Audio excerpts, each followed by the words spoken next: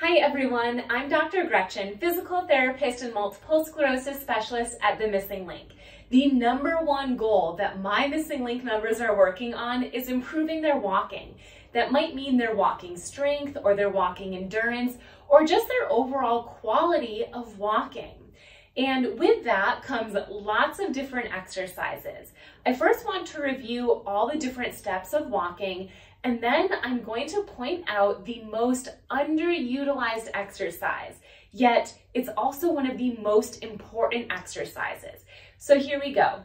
In order to take a single step forward, it's very important that you're able to shift your body weight forward, bend your knee, swoop your toes, bring your knee up, straighten your knee, put your heel down, and all while that was happening, I was standing on one leg. So that's single leg balance.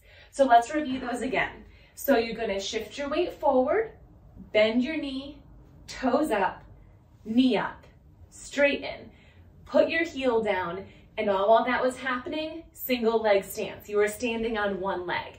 So those are 7 movements that you can create into exercises. But the point that we're going to focus on today is that very first movement that I mentioned, which was weight shifting. So many people focus on strengthening exercises to help with their walking, including moving their leg forward. So you might focus on bending your knee or maybe marching to lift your hip, maybe ankle dorsiflexion so that you can reduce foot drop. But what a lot of people forget is that in order to even have the balance and strength to move this leg forward, you first need to shift your body weight off of this leg. So let me show you what I mean.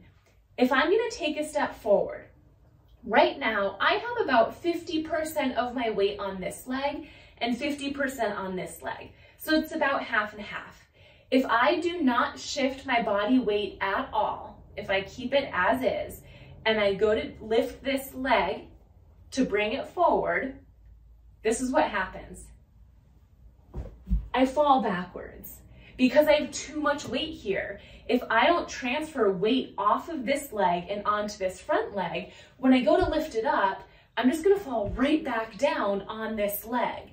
So the very first step of walking that is important for you to think about with every step that you take is shifting your weight off of the leg that you want to move forward.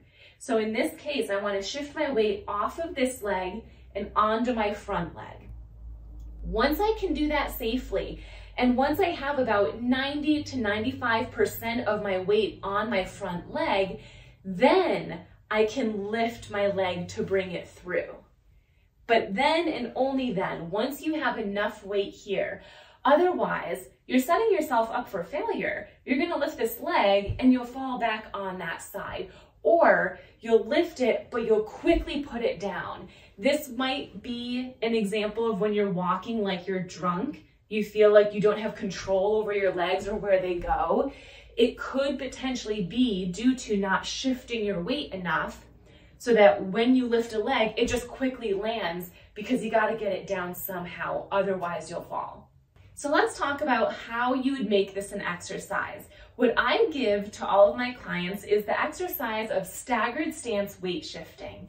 So what that requires is one foot comes forward and one foot is back. Now this should feel like a regular step length for you. So if I show you from this side, you should not feel like you're in this really wide stance. It should feel like it's the normal distance of what one step would be for you. So for me, it looks like this. For you, it might be a little bit shorter or a little bit longer if your legs are shorter or longer than mine. But for me, this feels pretty standard. So you're in a staggered stance, one foot is forward, one foot is back. And it's also worth noting, it's not tandem stance. So it's not with your feet one in front of the other. They are separated and wide. If this position in itself feels too unsteady, widen your feet even further. So they're still staggered, but they're wide. So find a position that feels comfortable for you.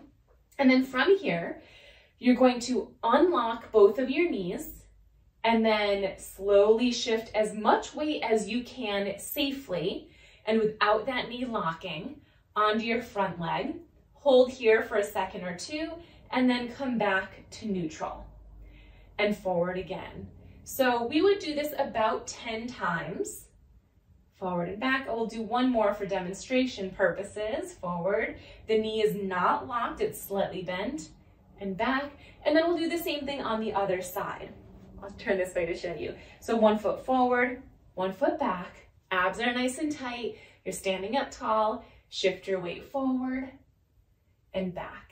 And it's worth noting too that while right now, as I'm demonstrating this for you, I'm in the middle of a room without anything nearby, you absolutely can use a walker, trekking poles, a cane, or a walking stick.